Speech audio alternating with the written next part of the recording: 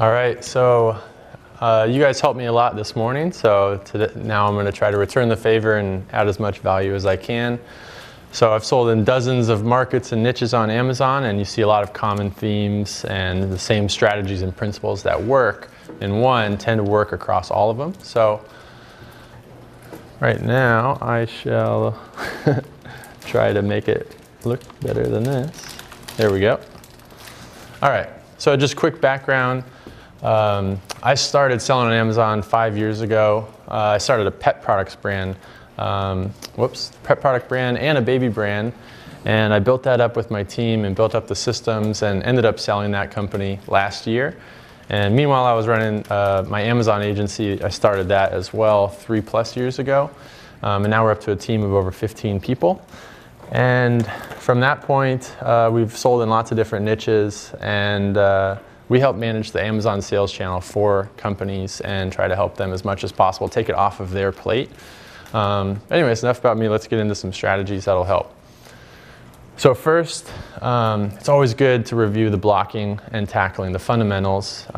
Even if you're selling millions of dollars a year, sometimes the simplest things we'll actually miss and we'll overlook. So before you start getting too crazy with advanced strategies or investing, tons of money into PPC or Facebook ads, before you start looking into adding new products and focusing on the next shiny object, go back to the basics of, all of your products. Do you know what their conversion rate is today or this last month? Maybe it was good 6 months ago, but is it good today? Sometimes stuff will happen on your listing, not even just your sales copy, but bad reviews, seller feedback, unanswered questions. Those things can really hurt your conversion rate, and you may not know it unless you're actually checking that on a regular basis, or have, even better, have one of your team members check it. So if your conversion rate is 5% or something along those lines, you need to fix that first before doing anything crazy. That's what you need to do. What I do, without even asking her, is my mom looks at a lot of our clients' listings, and she tells me exactly what is wrong with our listings. So she's very good at that. She'll be like, Jeff, did you see this review that happened 2 weeks ago? And I'm like, no, I haven't seen that one yet. And she's like, well, it's a bad one, it's on the front page. I'm like, really? And I'm like, well, I think we're fixing that. And then I check it and we didn't fix it. And then we fix it. And then we plug the hole and make sure that we have a system going forward to make sure that any reviews that are popping up, seller feedback, there's softwares out there that can manage that. So my mom has helped me a lot with that. You can ask my mom as well if you need. And then we'll talk about images, sales copy, reviews, but those are the big factors that affect your conversion. Now, one of the biggest things that we really spend a lot of time on before we write sales copy, before we do anything crazy, whenever we take on a new client, is we actually look at their competitors. Your competitors, you may even have some competitors in this room, right? Everyone in your niche, they've done all the homework, so don't start from scratch. Don't reinvent the wheel. So we spend a lot of time looking at our top competitors, our top 20 listings on page 1 and even page 2. You want to look at their reviews. You want to read their positive reviews and their negative reviews. You can learn so much from that, and you want to find the pain points that customers have with their products so that you can, illustrate that in your product why you solve their pain points. Also, it changes regularly what your competitors are doing. So you don't just do this one time. Do it every 6 months, every 3 months. Just do a quick review. What are they doing in their images, in their sales copy? Do they have video on their listings now? You can learn so much, and what you want to do is, see what they're doing well and do it better than them, or do it similarly to them, and make sure that you're not missing out on anything. We're starting to see people offer a lot of different free bonuses and value adds right now, whether it's an ebook or an audio file, a guided meditation, depending on your niche. There's so many things you can do to differentiate. And so that's where we start before we write the sales copy. Once we have all the great things and the negative things from our competitors, then we go build that into our clients' pages, and you can do the exact same thing on your own. Next, again, basic stuff, but make sure you're using the title, the full character limit. Every niche is different. Make sure you're using that. That is where Amazon puts the most weight for keyword optimization, is in the title. So really make sure that you're not wasting space there. again, it's basic stuff, but like, you might be surprised. Like, check your competitors' images, ask your friends to look at it and say, hey, how do my images compare to these other guys on the page? You might be surprised how much better there are than yours. And sometimes a $500 photo shoot can literally lead to $100,000 or more. That's what helped save my pet products business. Our competitor just had way better images. He had invested in just one photo shoot, and he just looked like a premium product. And so, sometimes we overlook those things, and sometimes it's just good to invest in that, and you can use that on social media, Amazon, Shopify, everywhere. It's worth investing in, and make sure you have top of the line. All right, so just a couple basic examples of sales copy. Ryan talks about a lot. Don't just talk about the futures of your product, but talk about the benefits to the customer. What are they getting? What emotions are they going to have when they have your product? What problem are you solving? Really connect with your buyer. And you do that in the sales copy, in the images, in the title. Make sure that that's consistent. And again, this isn't rocket science. You've heard it before, split testing, but are you guys actually doing it? Like, when was the last time you actually ran a split test, right? You need to have a system in place where at least periodically, once every quarter or once every 6 months at a minimum, just test something to improve. If you can improve your conversion rate from, just for round numbers, 10% to 13%, well, I'm not a mathematician, but I think that's 30% growth in your entire sales, right? And so it can be that simple with one little fix. So, split test these different things, and it doesn't need to be fancy. You don't need to use the software. You can just split test it for a week or a month, and you can split test your price. Sometimes the easiest way, just as the lady who kept raising her price on her swimwear today, she raised it from 20 to 40 to 60 to over $100, and all she does is sell out of her stuff. So, test that stuff. Okay, so now we're getting into a little bit more. Always be thinking of new growth strategies. So, are you using Amazon pay-per-click ads efficiently? Are you reviewing them? Is there someone on your team that's reviewing them? You can make a lot of money with Amazon ads, and you can lose a lot of money with Amazon ads. Are you using the new headline search ads that came out? I'm sure you guys have seen that pop up. Make sure that you guys are doing that. It's incredibly effective right now. Review strategies. Make sure you have a number of review strategies that systematically and automatically are building reviews at a faster rate than your competitors. Get creative, do research, and make sure you have those things in place for all of your products. Marketing inserts, those still work. You can get real creative with what you put on those marketing inserts, what you want them to do. Make sure, that is one of the best investments you can make. Sometimes it costs 30 cents to put a marketing insert into your packaging, especially if you can have it done in China. There's a company called, I think, printedonlineinchina.com, and it costs, I think, 5 cents per postcard, color postcard, double-sided, 5 cents. To have that printed, and the factory will often put it in for free. So 5 cents, you can get an offer that can get their email, can do lots of fancy stuff with that once you get them to your website. Next, there's a ton of Amazon promotional things that they've added recently. Amazon giveaways is one where you can give away, have you guys seen this before? The Amazon giveaways where you can drive people to a YouTube link and have them watch a video to enter a giveaway, and it's through Amazon. Amazon is letting us do this, and so take advantage of that. We're seeing that you can get, if you set it up the right way, you can get, in order for them to enter, you could say, I'm going to get, they have to watch a full YouTube video or a Vimeo video, whatever you want, or like your post on Twitter or retweet it. And when they enter it, you can say, I'm going to give away 2 products for every 3,000 people that enter into the giveaway. So you get 3,000 people to watch a YouTube sales video for your product, and you give away 2 products, right? And then there's a way you can do it where if they lose the giveaway, which 2,998 people will lose the giveaway, they get an automatic email from Amazon that you can give them a coupon code. Say, hey, sorry you didn't win, but here's 20% off of all of our products. And we're seeing great conversion from that. So those ROI things that Amazon's helping us come out with, you just got to take advantage of them. Coupon clippings has been good as well.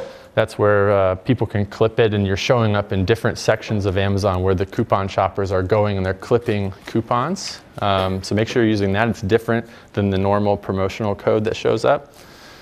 Prime Day is coming up. It's easy to overlook that. I don't think they've announced a date, but it's probably going to be July 10th to July 12th. So make sure you're stocked up for that. Last thing you want to do is run out of inventory. Book lightning deals if you can, if you're still eligible right now. I think they're closing it today or tomorrow, I believe. So make sure that you're booked up there. Run promotions on Prime Day. The traffic is going to be probably, I don't know. I forget what it was last year, but typically we see a 4 to 8 times our normal daily sales average just in that single day. So make sure you're ready for that. Who wants to pull their customers off of Amazon and control them and be able to sell to them on their Shopify store later? I'm sure everybody does. Hopefully most of you already know this, but just wanted to throw it out there in case you're not doing it. You are able to download the Amazon customer list, and you take that customer list and you upload it to Facebook. Facebook, we're seeing match rates of around 50 to 70% because they have enough data from Amazon. Even though they don't have their email, they're getting incredible match rates. So one, you can directly retarget your customers and drive them to your Shopify site. If you don't want to send them back to Amazon, that's fine. So you can directly retarget to them. And then if you're not doing it, definitely create lookalike audiences off of that audience. So if you have 10,000 customers, create a lookalike off of that. Facebook can go find 2 million people that have similar attributes to those same folks. And even better, get your repeat customers, your best of the best, make a lookalike off of different lookalike audiences, because those are your best customers. All right, next. I love Amazon, but even I know too, because I sold my business last year, do not just rely on Amazon. Do not only do Amazon. I don't recommend that to anybody. Everyone in this room is doing the right things from the sounds of it. You're focused on Shopify, you're focused on building an audience, you're focused on getting into retail. All those things are going to increase the value of your business and create more sustainable business, less risk in your business. So continue to focus on that. Okay, so real quick, I just wanted to take a minute to share my experience with when I sold my business. Help you. It took me 9 months to sell my business, and had I done it over again, could redo it, knowing the lessons I knew today, I would certainly be able to make more money and sell it a lot faster. So, and I know there's already been a presentation on this, so I'll fly through it, but a couple of these points haven't been mentioned, and it might help you guys out when you get ready to sell. Number one is have your books cleaned up. All my books were in Microsoft Excel. I built my own profit and loss statement. Probably would have got an F at Cal Poly for that. So definitely make sure you don't build your own profit and loss statement unless you know what you're doing. Hire an actual accountant that gets your books up to date. Use a good broker that you feel comfortable with. Interview a couple of them at least, and make sure that you actually get a good feeling that they're going to show up and help you through it. One thing that I learned was keep the lawyers out of it in the beginning. We got the buyers of my business, they wanted their attorney from day one involved in the negotiations when we were just negotiating the high level bullet points of the business structure and the price and how long would I stay on and all that. And it dragged out because it was redlining documents. We paid thousands of dollars to lawyers and basically almost lost the deal because of it. So just try to keep it just one page bullet point document, deal directly with the buyers first, and then once you get to the final phase where you're drawing up the asset purchase agreement or whatever agreement type you're going with, then I would say definitely get a lawyer involved, but try to keep them out until like that final phase. And then another lesson that I learned, I thought that we were going to sell and close in 45 days. I know some people have said that they've done that. I didn't have that good fortune. So what I did is I took my foot off the gas of the business a little bit because I thought that we were going to sell super fast. But lo and behold, it took 9 months. Chinese New Year came around, didn't plan for the inventory, ran out of stock of our bestseller. Sales dipped. Buyers almost pulled out. We had to negotiate a bit, and I lost, 10 or 15% of the purchase price because of that. So I would say even if you're selling it and you're on market, act as if it's going to take you 2 years to sell your business because you want to be selling it on the way up. You want no red flags as you're going through that process. SBA loans, I've already talked about that. There's pros and cons to it. It can really draw out the process. It takes a lot longer. In hindsight, from where I was at, I wanted to sell quickly. I probably would, if I could get a cash deal versus an SBA loan, I probably would have taken a 5 to 8% discount off the top just to close it within 45 days. That would have been worth it versus wasting 9 months of my time. So something to consider depending on where you're at. But if you got the time, then SBA is a great way for buyers to get a lot of money for cheap. Another quick lesson is require a non-refundable deposit if you're going to enter into like an official LOI or asset purchase agreement. Make sure that the buyer is serious. You will get a lot of looky-loo buyers that literally will put, like we heard on stage, right? We got people that talked with 150 companies, put out a bunch of offers. There's nothing wrong with that. That's just how it works, right? And so you don't want to take your business off the market and have a buyer that's going to go into an asset purchase agreement without any non-refundable deposit of some sort. That happened with me. We didn't have them do that. They offered $10,000 over asking price. I'm like, oh, sweet. That's, done deal. Gonna close really quick. They dragged it out for 2 months in due diligence. Then they started asking the real questions. Then they got through the financials. Then they got all that stuff after we had already taken it off of the market in a holding phase. And because of that, the buyers backed out. I lost all the momentum of the sale of my business. We had a bunch of buyers before, and they all went away because I took it off the market for that guy. So, depending on the sale of your business, maybe like a 2 to 5% non-refundable deposit. I would say at least $5,000. And if they're not ready to do that, if they say, I'm not putting on a non-refundable deposit, all you got to do is say, okay, well then ask me all your due diligence questions right now before we enter into the asset purchase agreement. And that's what I did the second time around. That worked a lot better.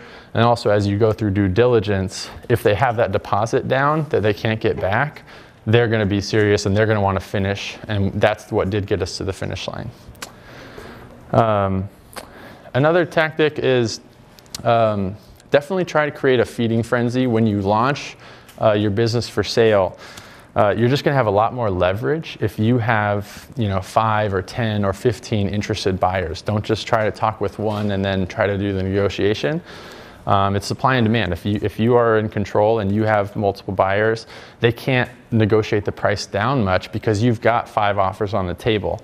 That's how I started out, and I had a lot of leverage, and then I lost it once all my buyers, once I chose one buyer that backed out. So definitely try to create that feeding frenzy.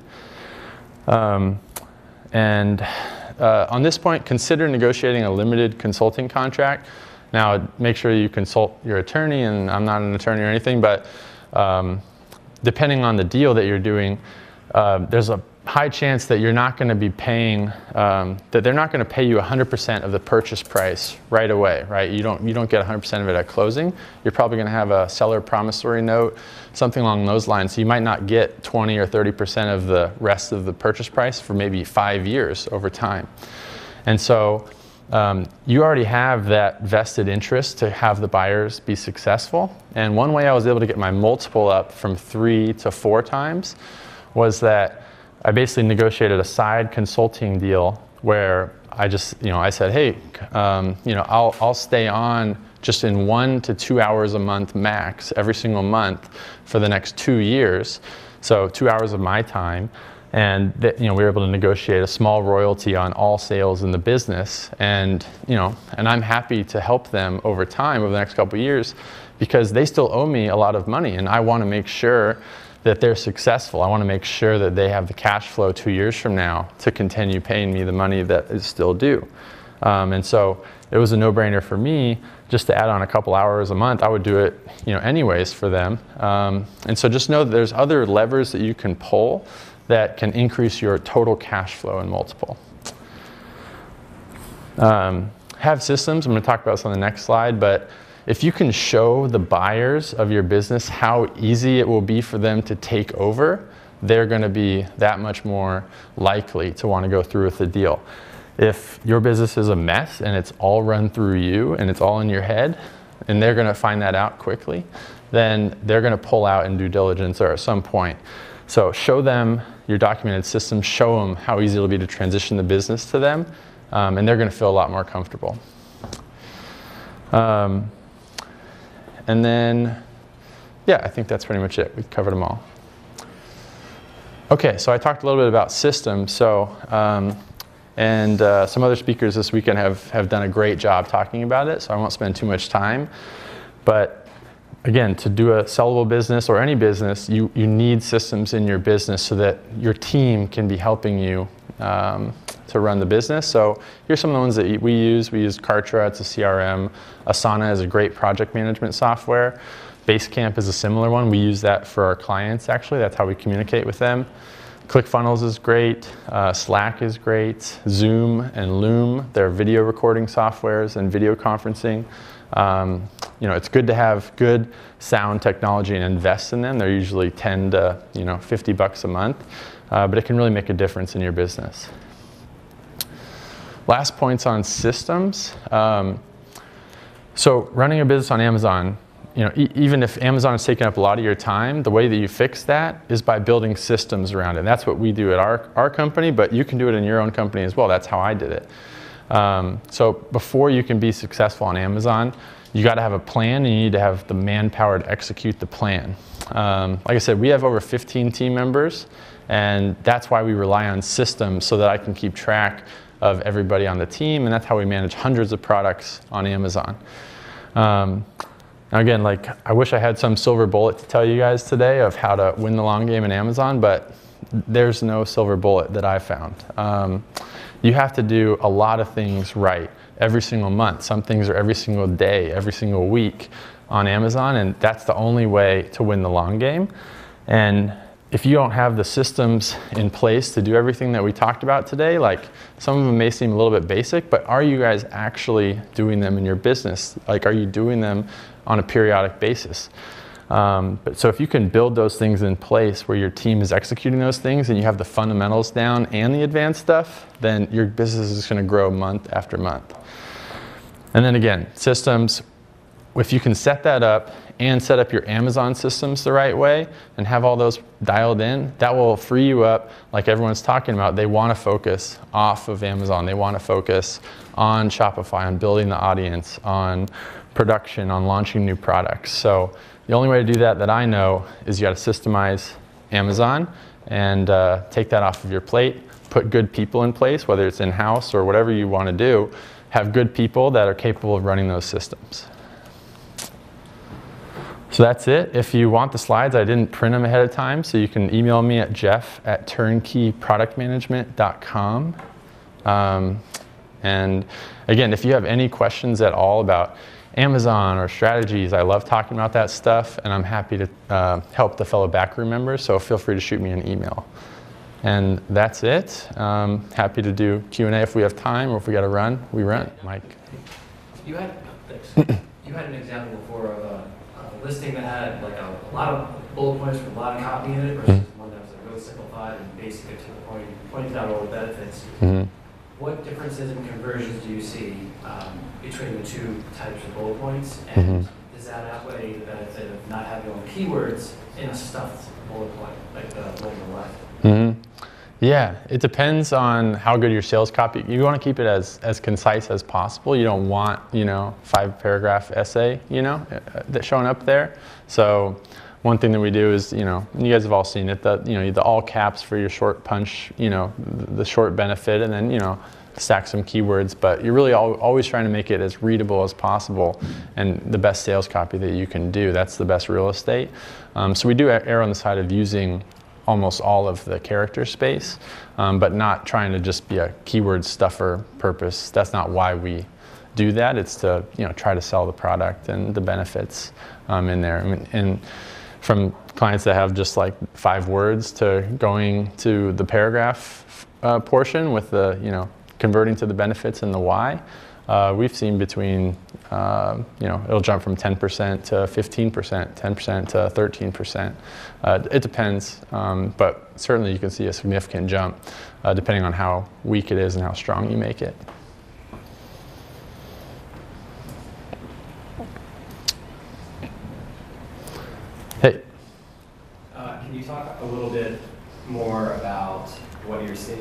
differences in mobile versus desktop? And like if you're running split tests, how are you optimizing kind of for both? Like how do you ride that line? Yeah, mobile is becoming a much larger focus now for us, and we now mainly focus on making sure that it's readable in mobile, tested on different devices as well. Like for example, seeing where the title cuts off. Sometimes the title will be cut off on mobile and it'll have the little 3-dot ellipsis, right? Well, sometimes it's in the worst possible spot where it's not a good ending last couple of words, So you may want to just simply rearrange it. So we're actually making sure that it looks great on mobile, because we know on most desktops, it's going to show up the whole thing. So we really try to optimize for mobile first, and that's how we build them. What about bullet points?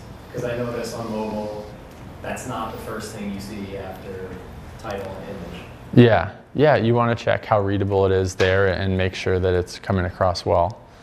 But do you sense that they're even relevant? Like, do people go that deep into listing? Like on mobile, the bullets are right. Kind of more varied. Yeah, so they're not as impactful as far as mobile goes, but we're still going to optimize them because there's going to be the desktop users that will do it. So you just try to influence and make optimization changes for what does impact at some point. Images, title, bullets, those are the big three. And enhanced brand content, if you can get a trademark and get A+ content, that really helps as well. Matthew.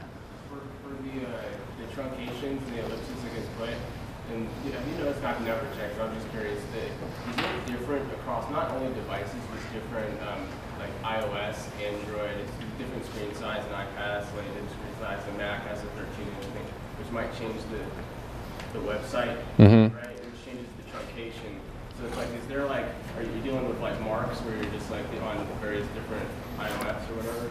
Yeah, no, it's a great question, and I'm pretty sure that it does. And so we definitely test the iPhone first. That I would optimize for that first, and then if you can, pick a Galaxy and an iPad as well. And yeah, it's great if you can perfectly line up different ellipses. That's awesome if you can do that. But definitely, I would start with the iPhone. Well, thank you guys. Appreciate it.